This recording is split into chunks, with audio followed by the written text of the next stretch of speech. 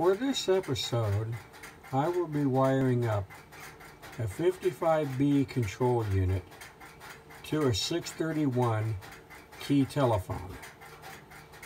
I have here a 25 pair cable that has 50 wires in it, of course, and I'm wiring this up according to the BSP so that this unit can be plugged directly in to the Amphenol on the key telephone.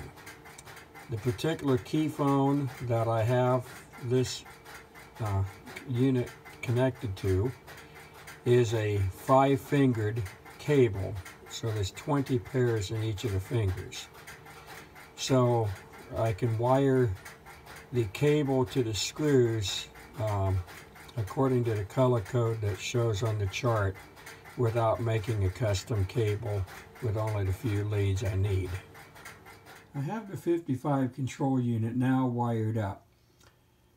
This unit is plugged directly in to the 631 telephone set on the 5th Amphenol.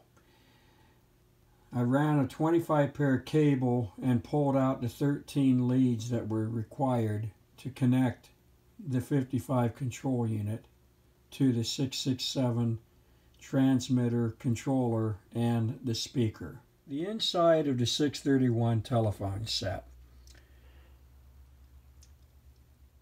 The front of the 631 set with the housing removed.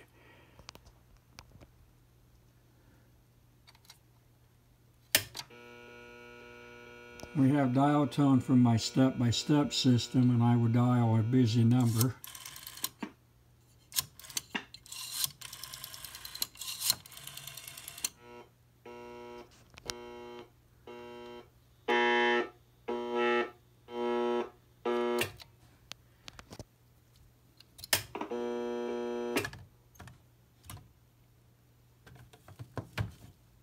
I will place a phone call to a friend of mine over the step-by-step line.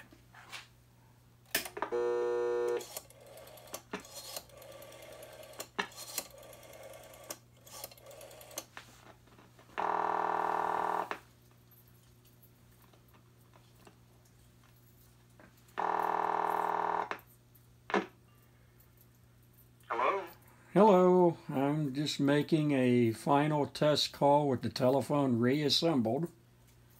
Great.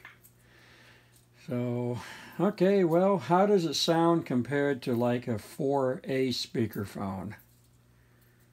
I think it sounds perfect. It's got really good sound. Well, considering that our call is going over the internet to you, from my system and being on the speakerphone over the radio link, I am very pleased to hear that it sounds like a decent connection. Yeah, you're going to enjoy it. It's very nice. All right, well, this is one more phone in my key system demonstration room that has been connected. The only thing left to do is to put the designations under the buttons and finish wiring up a few more lines, because I only have, I think, 7 or 8 lines presently wired on this phone. Great. Okay, I'm going to go to the handset. All right, I'm talking to you in the handset now. Okay, I'm going to go back to the speakerphone, so hold on. All right, I've transferred back to the speakerphone. And the microphone is right here. That's very cool. You're just hitting the on-off key? Yes, that's correct. Okay. And this is one of the first items of this vintage that I've actually hooked up that I didn't have to fix a bunch of stuff first. So I'm even more delighted that it's working the first shot. It's awesome. Considering how old this stuff is. This 55 control unit was manufactured in 1977, and the telephone, I believe, was in 1963. I could be wrong about the date, but it's somewhere in that area. So, okay, well, thank you for the call, and I will talk to you later. You're welcome. Bye. So that is it for the demonstration of this particular telephone. I will make a quick shot of the 55 control unit with the cover on. Here is the 55 control unit with the cover sitting on it.